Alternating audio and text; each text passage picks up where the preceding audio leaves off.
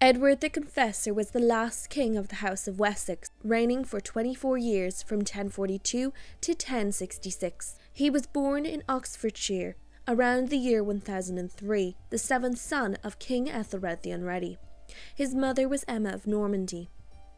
His childhood was marred by war and conflict from Viking raids targeting England. In 1013, Sweyn Forkbeard seized the throne, forcing Emma to flee with her sons, Edward and Alfred. He spent much of his life in France. His father Aethelred died in 1016, and Edward's half-brother Edmund Ironside continued to fight against the Danes. Sweyn Forkbeard's son Canute and Edmund divided the kingdom between themselves, but Edmund died by the end of 1016, and Canute took the throne for himself. Canute had Edward's half-brother Eadwig killed, leaving Edward the next in line to the throne. Canute then married Edward's mother in 1017. Edward vowed he would return to England one day as its rightful king. Edward received the backing of the Duke of Normandy and the Church. The Church supported him due to his conviction and deep religious faith, which he would later become well known for. Despite this support, his chances of becoming king were slim, especially due to his mother favouring her son Harthacnut by Canute. In 1035, Canute died and Harthacnut put all his focus on Denmark, leaving the English throne vacant.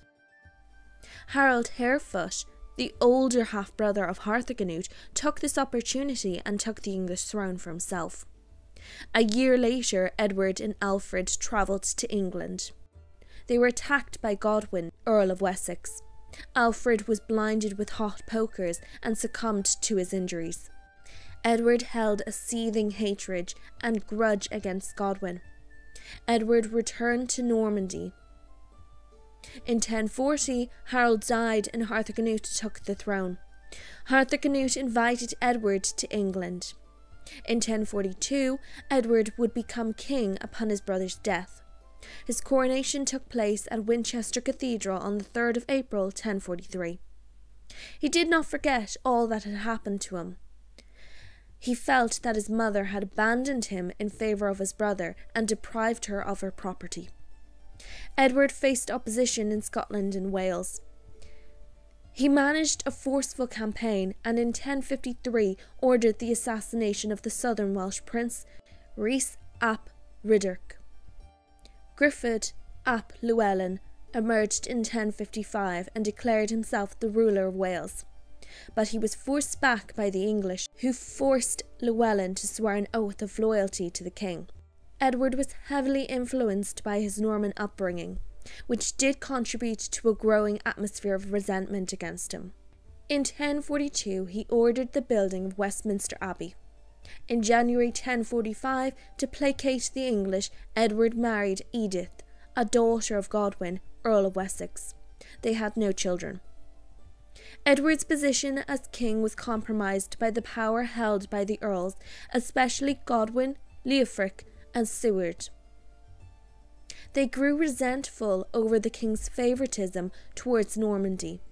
Tensions boiled over when Edward chose Robert of Jumis as Archbishop of Canterbury, instead of Godwin's choice. The Archbishop accused Godwin of plotting to kill the king.